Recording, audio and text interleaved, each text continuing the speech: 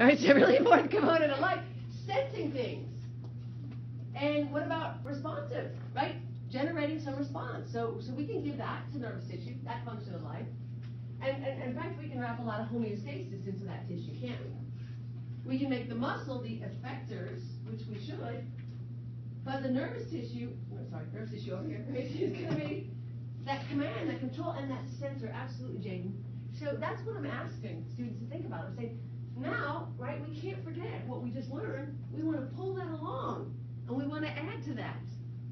Because if you bothered to go through the pain of listening to me for the last, 3-4 weeks, right, and then taking a test, you really want to keep that. Nobody might take that away from you. Keep that. So let's build. All right. So this is, and again, okay. Let's turn off the right set of lights. Let's be honest. If this is the first time you are doing microscopy, right? In other words, the first time using a microscope, most of the stuff that you look at in a microscope is going to look like abstract art. That's what I tell you. It's going to look like this should be hanging in a museum. It's like some crazy interpretation of somebody's reality, right? That's what abstract art is. Are you guys with me? Is that the kind of feeling you have when you look under those mic? Okay, so it takes a little time. Time is the key. You will get this in time, but you have to be generous with that time. That's part of the whole changing some large study strategies, right? If you're able to come up on Fridays and spend some time on the microscopes, great. If you're not, right, we can find other times for you. Right? I don't teach a lab, but I'll be right there if you need me to. I mean, all you have to do is just send me an email and say, I'm coming up at such and such a time. We'll give you around. All right? I've done microscopy all my life. I love microscopy. All right? It's so much fun. But I wouldn't have said that sitting in your place in the beginning. It would have been, oh gosh, this is somebody else's interpretation of something that I just don't see. I don't get it right now. Okay? So what you're going to see on your slides are biopsies of generally entire walls of structures, like the lungs, right, or the intestines, which they might call the jejunum, or the kidney, right? And those are beneficial because A, they're easy to get and make a slide from, and they also show you the organization, right? This is really key to life, right? But you have to get the pattern of organization. That's what's harder, okay? Right? And so sometimes you will have a smear. This is not a smear. This is a biopsy. This is a piece of the wall. And this is a cool one. So what we've got is we've got cancerous versus normal. So this kind of gives you the idea of that disorganization that occurs in a cancer. So we were moving along like this, and then boom, all of a sudden we had excessive growth of cells, and we lost this nice orderliness. So even if it doesn't look orderly to you, this in fact is. This is a simple columnar.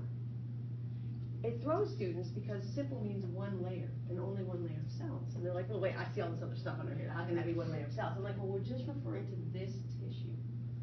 The tissue just under here is a connective tissue, and this is an epithelium.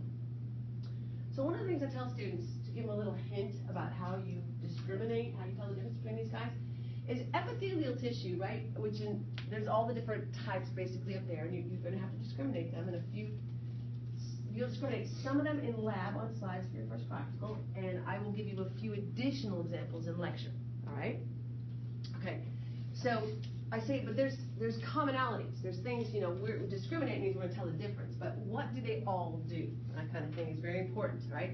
So this slide is nice to illustrate something. You'll notice that next to the epithelial, not the connective here, is space, right? This is all space.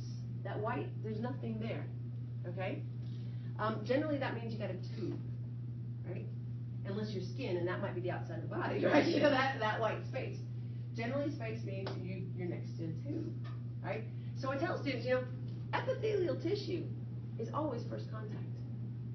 This is the tissue in which you engage with the world around you, all right?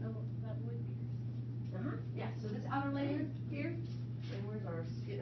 All kinds of skin models here. This will be chapter 5, and this will be after your practical because the skin's on the next practical. But, right, so here in the skin, what we've got is we've got this whole layers really, you're going to learn, of epithelial tissue. So layers, that means it's not going to be simple, right? So we're not going to call this simple epithelium of any sorts, all right? So, but it's in common with all those other ones in that it is first contact, all right? And in fact, when you look at this if you come up and look at this, you'll notice the white on the edge of every single of these images. They're called micrographs instead of photographs, but that's fine. It's always, you've got some white, with the exception of that one because it's a gland. And you can't see the white, it would be right here in the middle. All right, so first contact. And that is whether it's skin or it's inside your body, right? So all these tubes, because you're just a bunch of tubes, right? I mean, no insult. So is a lot of life on this planet. A bunch of tubes that are highly organized and put together in a very, very meaningful and purposeful way. But a bunch of tubes, all right? And so in those tubes, the walls have these tissues in it, right? So this is one of the tubes, and this is the wall of the tube, to give you perspective, all right? So the side of the wall that makes contact with the outside world is always epithelium. It'll always be epithelium. So that throws students at first, because they think, oh, wait, this gastrointestinal tract, right, this whole digestive, and we've got a bunch of boards over here, this whole digestive tract, this is not outside the body, Dr. Parsons. What are you talking about? Do you have credentials to teach this class? Right? This is not outside. Yes, it is. Right? Everything inside this tube came from outside, and directly from outside. It is not in the body yet, because I said we have to absorb it. It has to make it past all these cells that line all these tubes, because these are all just a bunch of continuous tubes from your mouth to your anus. Yes, Katie? I read something that said that humans are basically just weirdly shaped donuts. Well, in some sense, it's just, but we don't all circle. That's the whole thing. This is not a circular tube, right? It's a straight, complete tube. Sometimes there are, like the blood vessels, you could say that for, because it's a circuit, right? We'd start at the heart, and it would end at the heart. I'm saying that's a hole.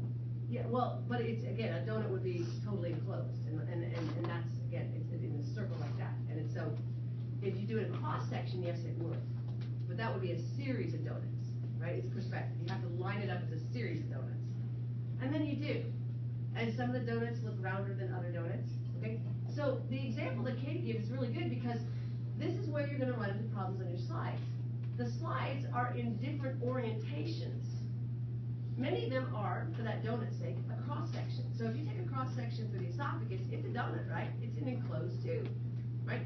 If you do a longitudinal section, like what that slide is, it doesn't look like a donut, all right? It looks like a long, open banana, maybe. I don't know, what would work for you? Carved out banana, all right? Okay? So, but that's really important, because I say to students, you'll really succeed in doing microscopes if you learn how to think in 3D. Well, gosh darn it, you already do, don't you? In fact, you don't think in 2 dimensions normally, do you? But a microscope slide is 2 dimensions, right? That's all you can see is a plane at a time, 2 dimensions. So I say, if you're trying to figure out what the heck you are looking at in the perspective on the slide, you need to think about what it looked like when it was in the body, right? So that's, again, that whole tract is live, right? Down to all these rugae and everything in the stomach, that's all epithelium. Epithelium is always first contact.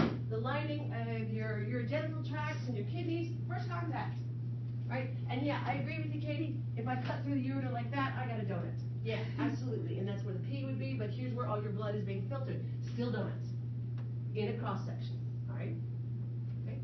Yeah. I was gonna ask about the stomach lining. So is it typical epithelium that's in the stomach lining, or is there actually a lip? So in the whole wall, there's a lot of stuff. Yeah. Okay? But first contact is just simple colonial.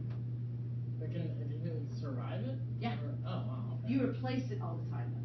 Because that's one of the. See, so this is another one of our commonalities to epithelium. It's first contact. It's highly mitotically active, right? So that all that mitosis we talked about in chapter 3, this one's doing it all the time. That's why we mentioned it in cancer. Cancers are often. They're often epithelium. So what else do epithelium have in common? And they don't all do this, but here's the 3 things you always want to remember. And I'm dead serious. Just 3. It's all I did today. Just 3 for epithelium. It absorbs. Remember it's first contact. It secretes. So that means every gland in your body is epithelium. And it protects. And some protect better than others. So think about that. Think about what of these functions are you going to specialize in as a tissue. So here's your skin, right? You ever think about, maybe you haven't. You can't even get to the blood through the skin because epithelium is also, by the way, avascular. It doesn't have blood vessels in it. No blood vessels. So that means even if something comes in contact with you that's a bacteria or virus or something, it's not getting in your body and moving all through your body because that's what they do. They use your blood vessels as a river to transport. So epithelial tissue won't have blood vessels. There's none in your epidermis. Zero. So you know automatically if you cut yourself and you bleed, you've made it through the epidermis.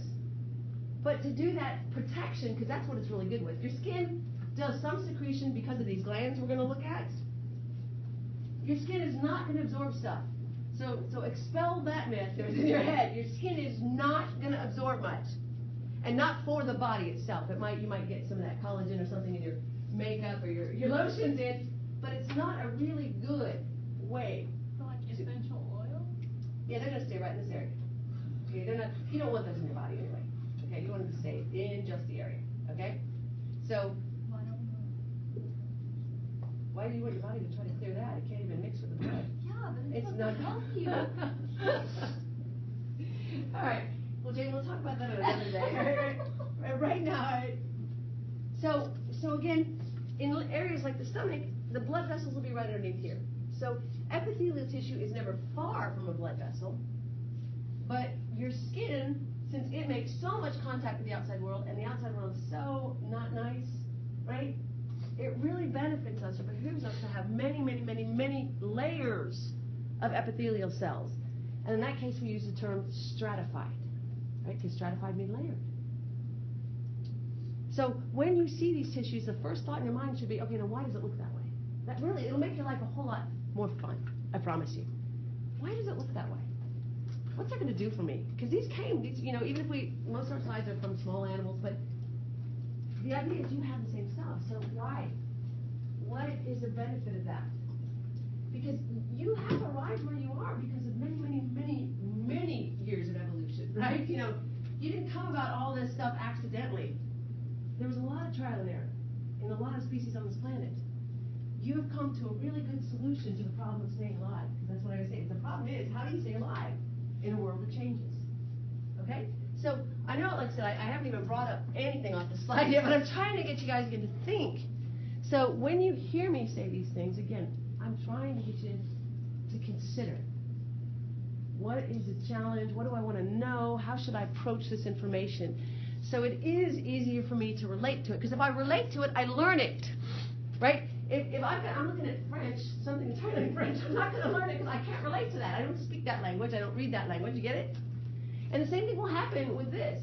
Even though it's written in English, believe it or not, based on, most of our language is based on other languages, okay, right? You still have to relate. So find that in yourselves. Find that area. So, okay.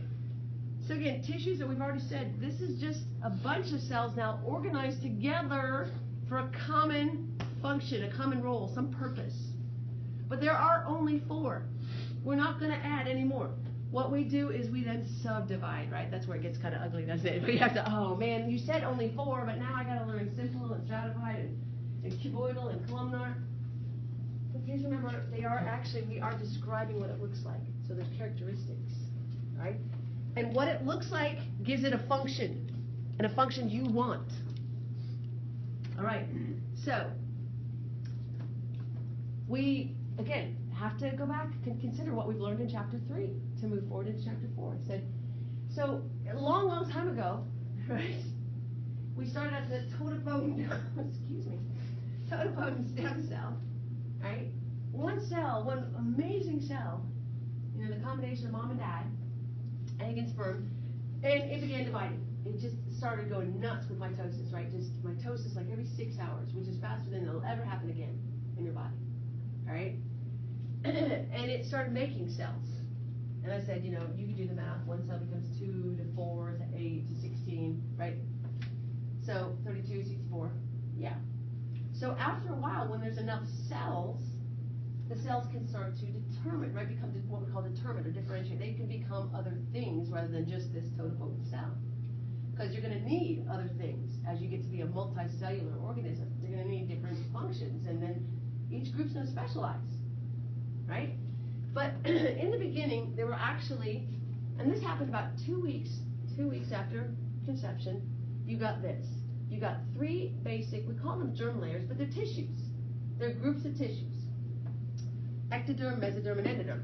And that's because, right, you actually formed as a tube. You know, that's like your tubes in a tube. You actually formed as a tube. Your whole body was a tube. Right? You started off as just a ball of cells, like you looked at in the whitefish blastula in lab. That was just a ball of cells, and you looked the same. Right? But as you continued to divide, and you needed to stay small, there was a really good reason why you had to stay very, very small. We're going to leave that right now, but, all right? So as you did this, you actually formed sheets. You went from a ball to a sheet of cells. And then those sheets actually started to migrate. It's really cool to watch these videos, right? And it closed into a tube. And this is why we still talk about people having spinal tube defects, like spina bifida, is because the tube didn't seal. And then they're challenged for life because that event didn't occur. But that's the way it is. So what happens from the sheet is you have these 3 sheets, think of like an Oreo cookie or sandwich of some sort, right, with 3 different layers, right? Well, the top layer basically closes and surrounds everything else. And it creates the container, the donut, if you will, Katie, all right? So the outer part, right? And then there's a middle, and then there's an inner layer, okay? So meso means middle. Endo is inside, and ecto is on outside or on top, okay? Now, the reason we bring this up is because it turns out that all the other tissues are going to come from these. But this is the first stage of organization for you guys, okay? And so we typically say that the ectoderm is going to be your skin and your nervous tissue, because that's still what's on the outside of you today, if you consider yourself as one, really large tube. Your mesoderm is usually your bone and your muscle, and then a few of the blood and some of the glands. And then your endoderm is that innermost lining that's still inside of you.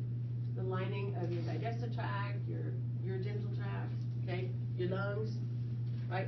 Your glandular tissue, like the thyroid, that's all there. Right? So your book just begins by reminding you that this is where you all started. And you had to do this because your time in mom was not forever, right? Mom wasn't going to do all these things for you. You were going to be tasked with trying to stay alive. Remember I said the biggest problem we have is survival. Staying alive, right, after you're born, after you leave. So we begin with this, and we don't really want to leave that behind. Your book just mentioned it's not the big point of the chapter. It's just a way to remind you that, okay, this stuff formed a long time ago, and you were organized, right, before birth, and really well organized, because you had to form everything. Okay, so that's just again, a nice image to show this idea. All right, now, tissue membranes. So this is a category, a membrane. So a membrane is basically something that contains, right? So when you guys did your molecular movement lab, and maybe you stuck some syrup inside a dialysis tubing, does that ring a bell to anybody? You guys do that in your lab? Okay. Or you might put starch or something inside dialysis tubing, and you tied it on the top and the bottom. So we also call that dialysis tubing, we call it a membrane. It was containing, and we called the cell a membrane, right? It has a cell has a membrane. Well, so these membranes, we're larger, not just containing the stuff inside the cell, but generally containing a bunch of other structures. So that's why we talked about serous membranes, right? In chapter 1, we said you got this pericardium. That's the proper name for the whole membrane, collectively. You've got your pleural membranes. You've got your peritoneum, okay? So those are all collectively larger containers, right? They define the boundaries for this. And membranes, they provide a few different functions, but we bring them up now because now we've organized the different tissue types into these membranes. Now, your mucus, serous, and cutaneous will have both epithelial and connective, right? Because we're not stopping at tissues, right? We're going to build stuff, and membrane is a stuff. Yeah, Kale. So is there like a line between, how you might have layers of something, and then like one might function as a form of membrane? Yeah, yeah. So like, is there really the division blurs. So we would consider the simple columnar cells in your digestive tract, for example, and this connective tissue underneath it that we saw on that first slide, that we call the lamina propria, which is a term for it, okay? We would collectively consider that really a mucous membrane, okay? So what I'm saying here is again that the membranes typically are a collection of different tissue types. And so we can have these individual layers and discriminated tissues, like the simple columnar epithelium, with this, right, loose areolar kind of connective tissue, somewhat dense, maybe sometimes dense, irregular connective tissue. And we call that a mucous membrane. And it's thicker, right, as compared to like a serous membrane, okay? So a serous membrane would generally be just simple squamous cells. We're going to look at some simple squamous epithelium, which is your thinnest possible tissue layer, and some really just some delicate loose areolar connective tissue. And again, these terms will become clear to you guys, and hopefully as we move. And that together would be a serous membrane. We didn't say that in chapter 1, but now we're saying this in chapter 4. Okay? And so a serous membrane, I say to students, even with these several layers of tissue, is still like tissue paper. It's just a thin wrapping that if you ever moved and you didn't want your glass stuff to break, because glass, when it hits glass, will break, you might just wrap it in tissue paper, right? Just keep something to keep everything separate. Well, that's kind of the way serous membranes work. They're just wrapped around all these moving parts, and they just want to keep them all separate. Mucous membranes are typically thicker, right? And then cutaneous is very thick. So collectively, right, the cutaneous membrane, we could argue, is all of this. Because when you give somebody a subcutaneous injection, you're injecting right here. That's where you're doing it. And if you give an injection like that, the way you do it is you create a little tent like that, and you put the needle parallel to the base of the tent. Because in my fingers should be my cutaneous membrane. Okay? So that would be a little bit thicker even. You can take the whole box here. No, I got my allergies are killing me. That cutaneous would be even thicker because it's making contact with a lot more stuff. Right? I mean, I can't control what all my body's going to make contact with. To some extent, I can't control that. All right? So mucus, serous, cutaneous, right? They're all some type of epithelium and connective tissue together. And they're basically, what they have in common is they create a boundary or something. Like I said, the cutaneous is really a boundary between you and the outside world. Okay? And then synovial, which we'll talk about exclusively later on between bones and muscle, that's, you find that in joints. And it is only connective tissue. So just to give you some discrimination, synovial actually is only contains connective tissue in it. All right? So, again, we're trying to now take these cells, organize them together, make some tissues, and do things with these tissues. Make them help keep us alive. All right, so this really talks about the mucus. It's just all in words, though, right? Lines, cavities, up in the outside world. Mucous membranes always do. Right? You probably said that. They often do secrete something we call mucus, right? They're spelled slightly different. There's an O in one and not in the other. But, right? That's what they do. Okay? So, goblet cells, if you haven't seen those under the microscope, there's a bunch of them. Goblet cells, they look like little glasses because they're generally clear. They don't take up a lot of stain. Okay, so goblet cells are single cell glands. And those glands secrete mucus. And mucus is very valuable to us. This is because it traps things and keeps them from coming in the body, right?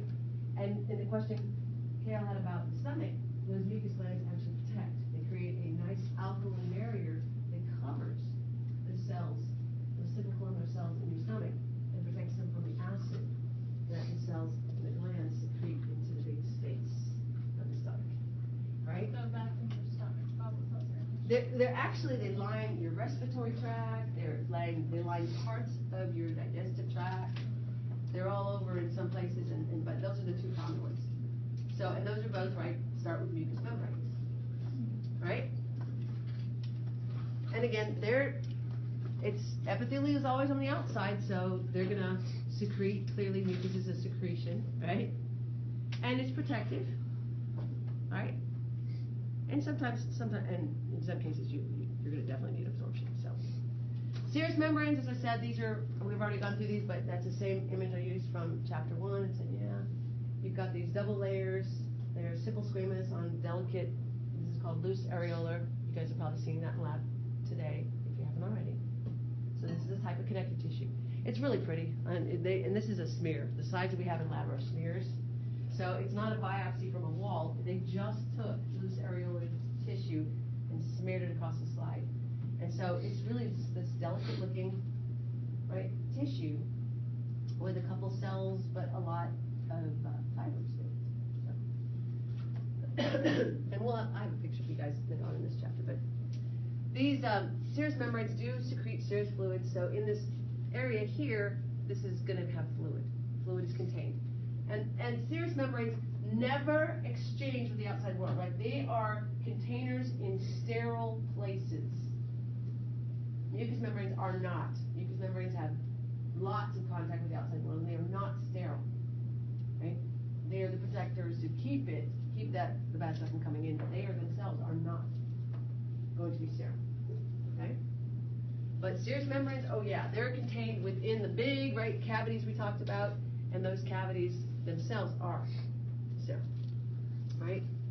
And they do a lot, again, to prevent this rubbing between things and a lot of, abrasions from forming, which would or could kill you. All right?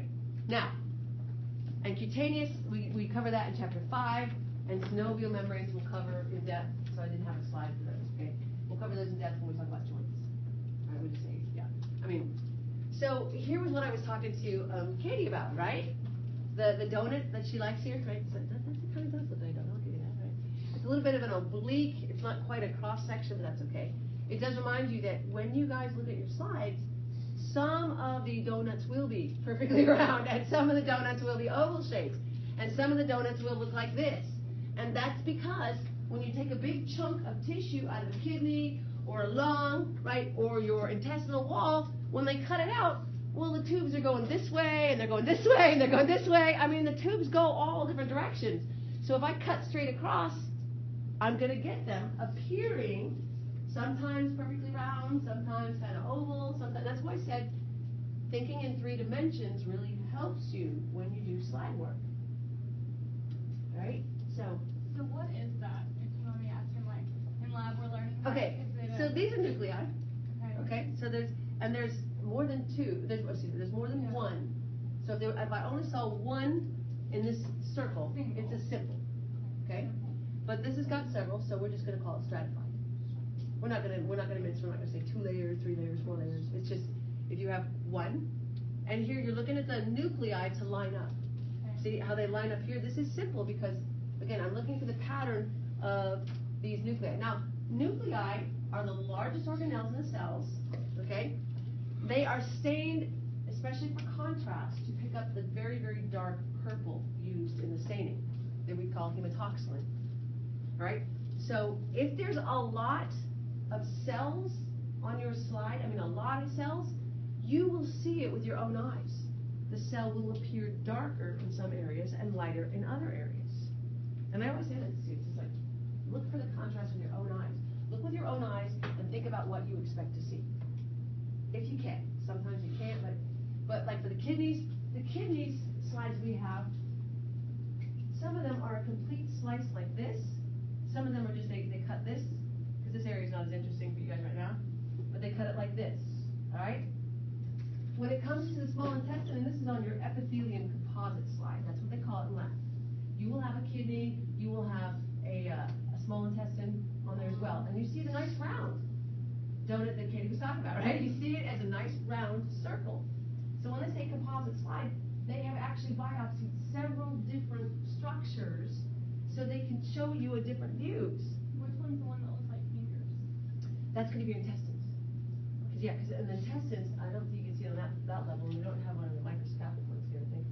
But on the intestines, if you open up the pig intestines and the cat intestines, you'll see these tiny, tiny little projections.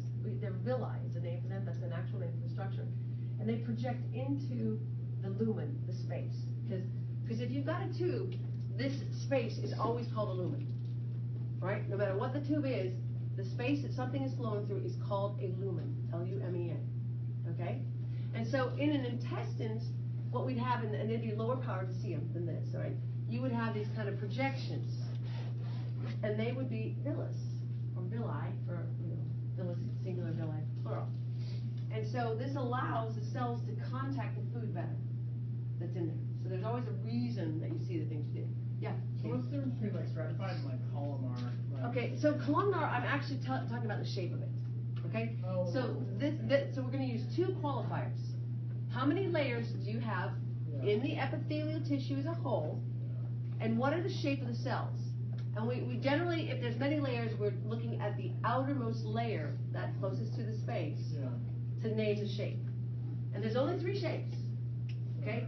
So you're either, right? And only 2 choices. You can either be single or you can be stratified. And then we're going to add, you can either be squamous or squamous, if you hear it that way. And that means a scale. And think like a fish scale.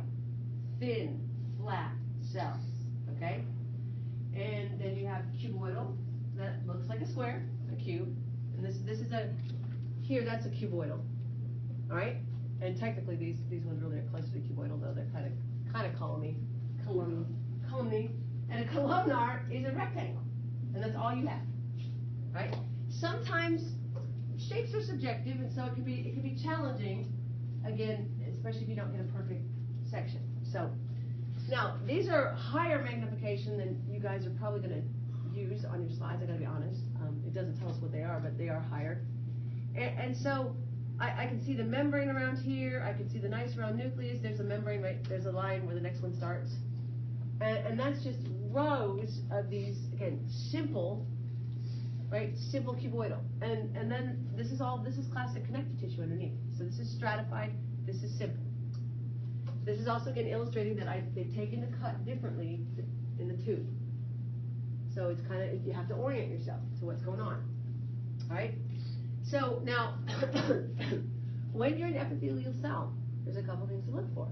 And they're not going to ask you to identify this in lab, but you'll see this, right? You'll see a surface that we said that makes contact. So because I call this a lumen, we often call that the luminal surface. Okay, and it's important when you go on later on, not right now really, but a luminal surface. Sometimes it's called the apical, because the apex is like the tip of something, right? The apex of a mountain or pyramid. So that's called the luminal or apical surface of the cell. And then the cell has to make contact with other tissue, right? It has to be organized. And so when these cells formed way back when you were being developed in utero, they actually produced this protein that's called the basement membrane. So yeah, there's another membrane. It's just a bunch of proteins and sugars, and made it sticky, and it made it a place or a foundation for the tissue. That's what a basement membrane is. So we often refer to that as the basal surface. If you read that, we're talking about that surface. Now, this becomes important when we start talking about moving molecules, which we're not really going to talk a whole lot more about in this class, all right? So, but that's why you have to know that. Because this is the cell proper, right? Right here, and right here, and right here. And so the membrane can have all kinds of different things that we talked about in chapter 3. And the membrane on the apical or luminal side can be way different than that on the basal side. But that becomes important when you go on and you talk more about moving stuff around in the body, molecules, which you're not going to in this class, okay? So your book brings it up, and I'm trying to just, here's what it means, okay? So, again, other clues that help you know this gut epithelium is, right, you've got your 3 functions that we just talked about. You are the absorber, you are the protector, you are the secretor, right? Now, this doesn't mean that other tissues can't protect. They certainly can. But if you're epithelial, this is something that you do well. And some of you do it better. Some of you don't do all of these equally well, just because you're epithelial. Like I said with the skin, I would argue that the skin is outstanding at protection, right? But I would say no, absorption is not its function. And typically, actually, secretion isn't. It's the specific glands that do that. The specific epithelial glands. So I gotta, again, they are first contact, which means they are avascular. They will not have blood in them, no blood vessels. Here's a real kicker.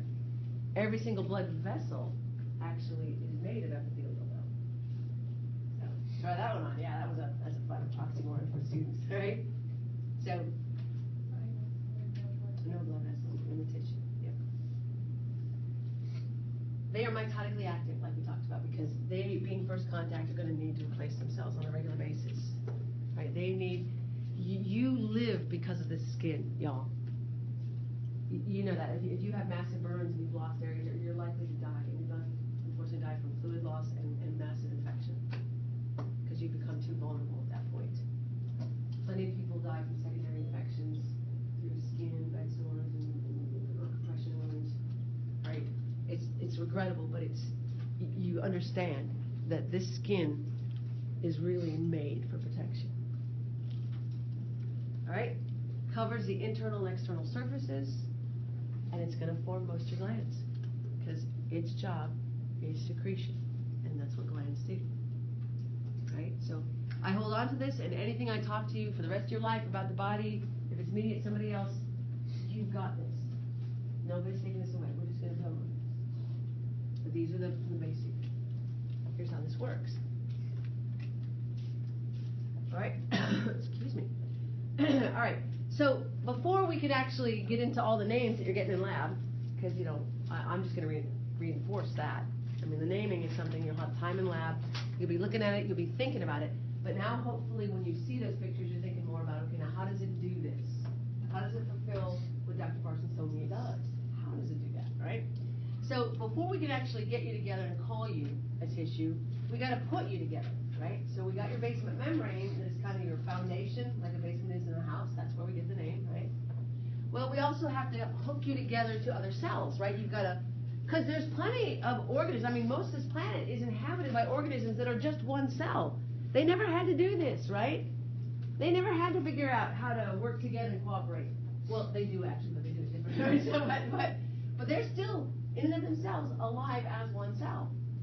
Your cells really aren't, right? As your skin cells come off and they fall off on the, well, first of all, they're dead. But if you lost the skin cells in your mouth or someplace like that that are still living, they're not just going to wander off and be happy to go, do their own thing, right? They have now evolved to a point where they are working and cooperating with other cells. So how do we get this, right? Well, we join them, right? And we've got 3 choices here that we're going to talk about. It's not that there's only 3, but 3 is a good place for us to start, okay? So you could be very tightly held together. So here's a cartoon of one cell membrane next to another. These are proteins. Oh, go figure. Remember, there's all kinds of proteins in the cell membrane, right? And these proteins kind of lock together. They're expressed in the membrane of the cell, right? And they kind of lock. So you might think of them kind of like a Velcro in a sense. It's not really the same, but if that helps because you can't see these without an electron micrograph, so you're not going to see them on your slides. But this holds them together, and it holds them so closely together that we call them tight junctions. And so nothing gets between these cells, because that's a space, right? That's an anatomical space. Well, it's a really, really, really small space, but it's a space. And that makes you vulnerable, right? I mean, something that can sneak into the body. We've lost our control because we said the plasma membrane is the control, right? So if you get in between, if you sneak through the cracks, we have a problem. So where would we put tight junctions? What kind of areas of the body would be a good place to put tight junctions? Yeah, Kim? Around the zones in which all the other junctions are. So like. Well, how about just the skin? Oh yeah, well. How about just the skin? How about just the digestive tract? Yeah. The kidneys? Would that be a good place? Fair enough, right? Because those are the things that are contacting the outside world, or contacting something that's been in the outside world, or something I don't want back, and I don't want it to move through here. So tight junctions sound good? They're going to do their job, aren't they? I'm going to put these in blood vessel walls and things like that too, so things are not just moving freely between cells. They have to go through. They have to meet the requirements of molecular transport. All right? Okay, well, that I don't need everywhere, because I get a lot of protection from this epithelium. So what about inside the body? Well, I could do these anchoring junctions. So this is what it says. I'm going to put this kind of, and these again are still proteins, but they're different proteins, right? And here's a membrane next to another membrane. And literally, this is called a plaque. So it's a big area where there's a lot of protein, and then there's these fibers. right? Fibrous proteins that just kind of weave. It's like reinforced stitching here. That's exactly what that is. Where am I going to put that? Well, I'm going to put that in a tissue that stretches, right? Anything that has to expand, well, I don't want all these cells to be pulled to the limits that they just fall apart, right? You ever tried it? They're just going to come apart. Here they are on the floor. Now they're not an organ. Now they're not organized. Now I'm in trouble, right? So, stomach, bladder, skin, heart, places that are going to have to undergo a lot of mechanical stress and stretch. I'm going to put these, right, anchoring junctions. And they look at like different, they come in different forms. You don't have to know the different ones. You do not have to know the difference between a desmosome and a hemidesmosome. Where did you say that we would find this? In the stomach, in the bladder, in the heart, in the skin. Anywhere I'm going to try to expand, the tissue's going to have to expand, and it's going to get what we call mechanical stress. It's going to be affected by that. And or and? I just get mechanical stress is basically the same thing as the expansion. Same idea. So if you like the expand better, use expand. Because I'll say stretch or expand on the test.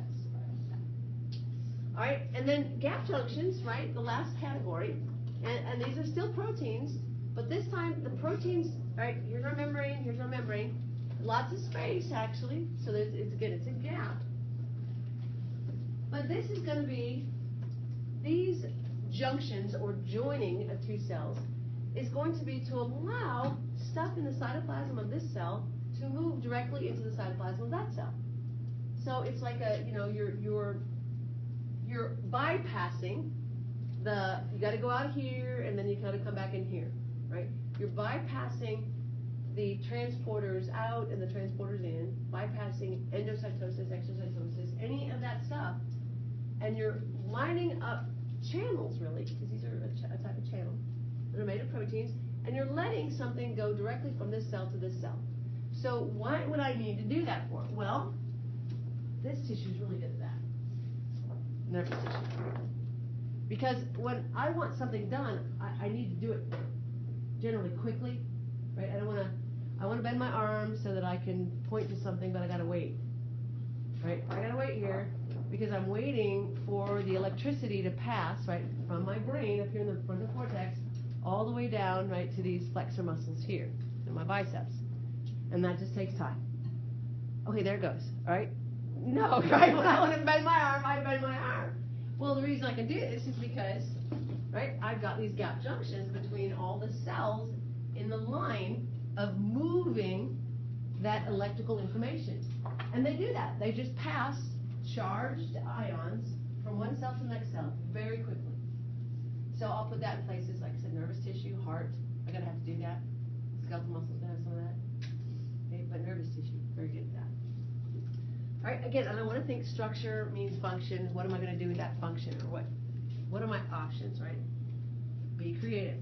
So here's what Kale was asking about with the classifications of epithelium. All we're going to do is say, okay, how many layers do you have?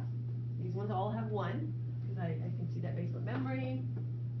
These nuclei line up, and there's no other nuclei underneath here. So these are all going to start with simple. And then we're going to tell you what they look like. If they're really, really flat and thin, they're likely to be squamous. If they look like little cubes, they're likely to be cuboidal. And these are columns, or rectangles. Okay? And then here's our stratified. So go figure, I can have stratified squamous, right? Many layers. There's like 4, 2, 3, 4, 5 layers of these nuclei, depending on. I have cuboidal, right? Stratified cuboidal, and I have stratified columnar, right? And then I have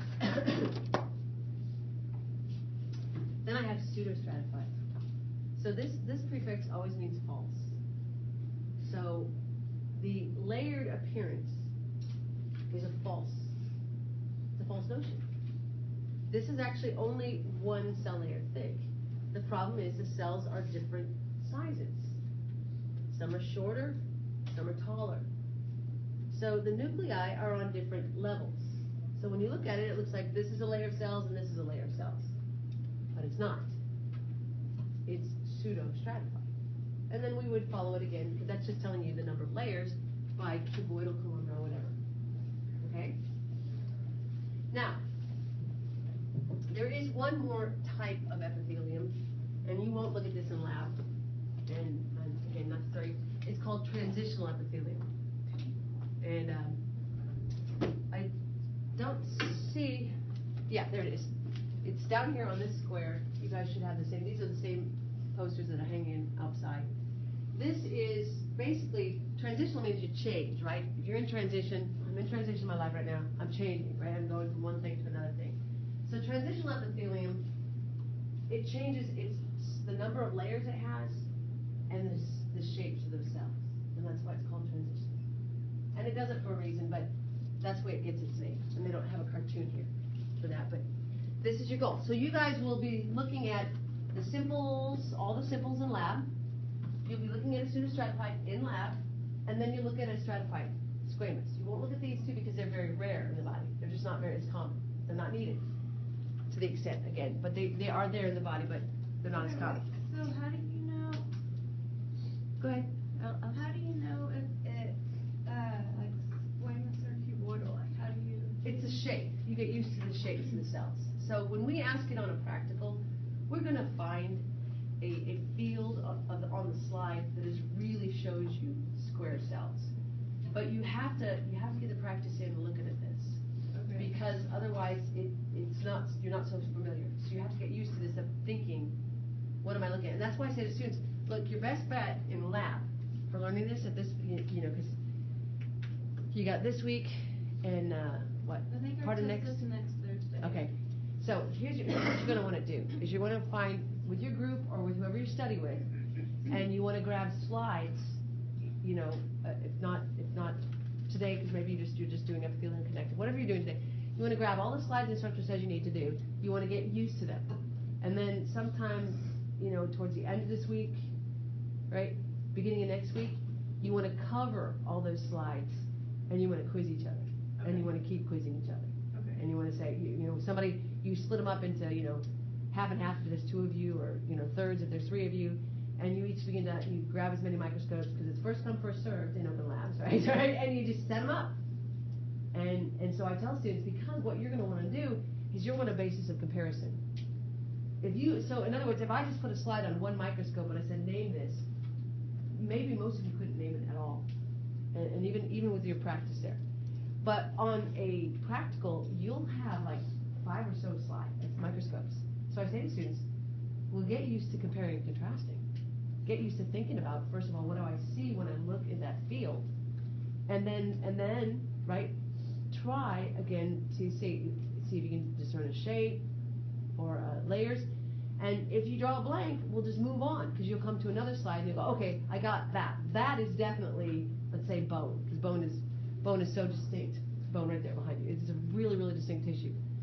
And you're like, okay, I know that's bone, so that one couldn't be bone, right? And let's try to figure it out. And like I said, and if you've got a lot of space next to the cells, it's probably some type of epithelium.